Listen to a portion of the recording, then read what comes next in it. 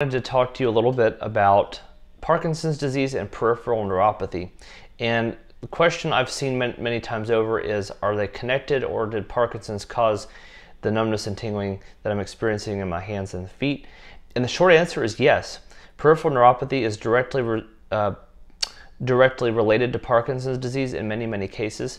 Peripheral neuropathy can manifest itself as the result of things like diabetes mellitus, where due to nerve damage from diabetes, you can get peripheral neuropathy in the hands and the feet. But Parkinson's disease can in and of itself result in peripheral neuropathy, and the scope of this video is to discuss how and why that may happen. The short answer of why it happens in Parkinson's disease is that B6 and vitamin B6 and B12 deficiencies have been directly correlated and related to be causal in peripheral neuropathy in Parkinson's disease. So just a short lesson in why B6 and B12 are important. Vitamins B6 and B12 each separately and together help to basically regulate healthy nerve function. And B12 in particular helps with brain nerve function. But any neural tissue in the body, essentially, vitamin B6 and B12 are directly involved in the health of that function. Another vitamin B is vitamin B9 or folate, and that's also that is a particularly important vitamin B in the body, because folate helps to basically helps the nerves to maintain healthy sheaths, because it helps to produce the material called myelin. So myelin is essentially an insulator. So it keeps nerve signals efficient, and keeps nerve signals, or the electricity in the nerve cells, from escaping. So essentially you get nice smooth action potentials conducting through the nerves, the axons and the neuron, from the neuron through the axon to its endpoint.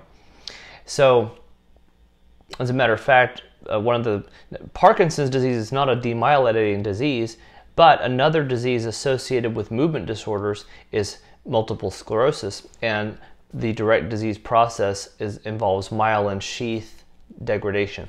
So that being said, we're not talking about MS, but just to show how important folate is for nerve function, you can imagine how important B12 and B6 are. The details of exactly how they help with nerve function are not so important, so much as to know that they are directly involved in nerve function and health of the nerve cells. And if there is a deficiency, you're not going to have as good of nerve health or nerve function. So that's where you can get the numbness and tingling and often painful neuropathy in the hands and feet, and how it can be directly linked with Parkinson's disease. It also begs the question, though, why in Parkinson's disease is there a B6, B12, or both deficiency?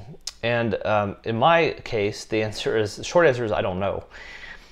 But making an educated guess, I would say that the cause could be related to, as they've shown a lot of links between gut health and Parkinson's disease.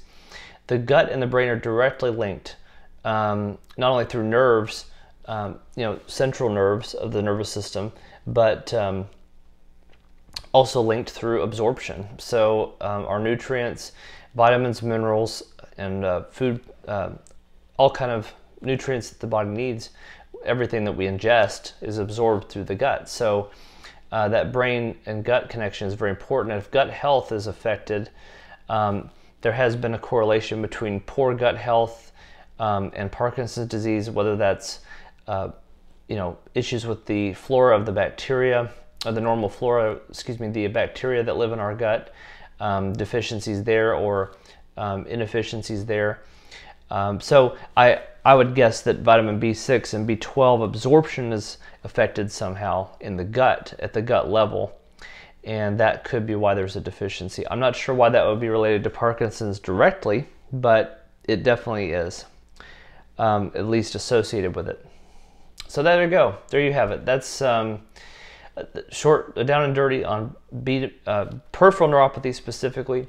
as it relates to Parkinson's disease and the causation and factors that are involved. So I hope that was helpful to you all to kind of understand that link. And so from this point on, I hope that you'll be able to somewhat answer that question for somebody that you know or may know that asks the question, can Parkinson's result in peripheral neuropathy? The answer is yes. So, as I said before, I'm a doctor of physical therapy. My name is Michael Heil, and I really appreciate everybody watching this video. Please, if you like this video, please be sure to give us a like, share the video with as many people as you can, and comment below. I really want to hear your comments and to know what else you'd like to know about and learn about as it pertains to Parkinson's disease, or, well, really any therapy-related topic I can answer, I can speak to. I'd love to help in any way I can. So I appreciate the feedback, especially the likes and the comments. That really helps more people to see this video. I'll catch you on the next one. As always, be empowered.